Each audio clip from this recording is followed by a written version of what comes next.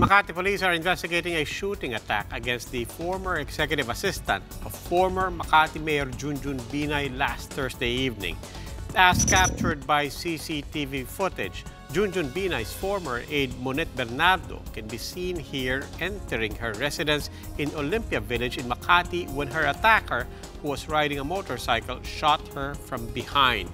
Bernardo was rushed to the Makati Medical Center. She remains in critical condition.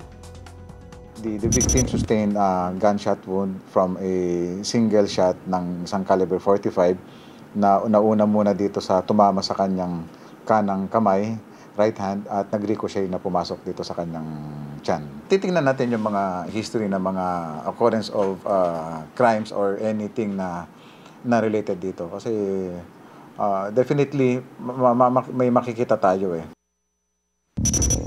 Makati Mayor Aide Binay, the sister of the former mayor, has denounced the attack and is calling on authorities to fast-track investigation into the matter.